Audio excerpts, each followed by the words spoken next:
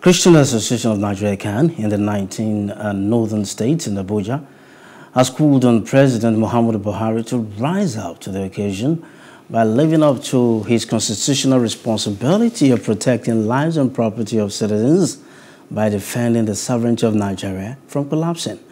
The body says intractable insecurity ravaging the northern region and indeed the entire country is a threat to the growth and development of the country.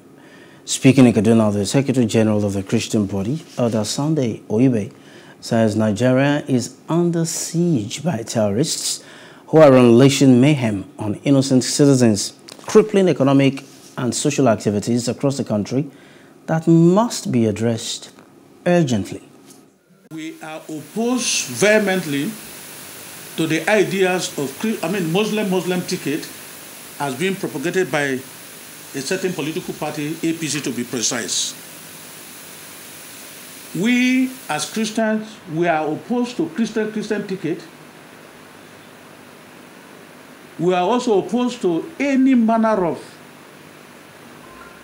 parent that will undermine the interest and the sensitivity of the people of this country. Ladies and gentlemen, we want to have call on Nigerians to know that we are in for a serious time. Northern C.A.N want to use this medium also to warn politicians and to advise them as appropriate, because in this time and era where many people decide to go and feast from the nest of politicians, we, the Christian Association of Nigeria and Nigerian Northern State, we are advising them and cautioning them that none of our members will come to them nicodemously in the night to seek favor for the purpose of monetary gain. Our doors are open to listen, to engage any Nigerians who aspire to discuss with us how Nigeria can move forward politically. We are not opposed to that. I can hereby call on President Muhammadu Buhari and the National Assembly to stop living in denial. Nigeria is at the verge of collapse. Therefore, we ask that urgent and proactive steps must be taken to save the situation. Nowhere in Nigeria today, from the north to the south, from east to the west, nowhere is safe today.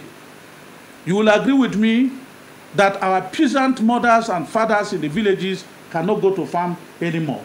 Our members who are predominantly farmers in the northern part of the country can't go to farm anymore. So we are confronted with the situation of food security. There is a crisis of food right now that people cannot feed well because farmers are not going to farm, and that gives us concern. We call on President Muhammadu Buhari to rise to the occasion by living up to his constitutional responsibility of protecting lives and properties of the citizens and defending the sovereignty of Nigeria. Please do subscribe to our YouTube channel and don't forget to hit the notification button so you get notified about fresh news updates.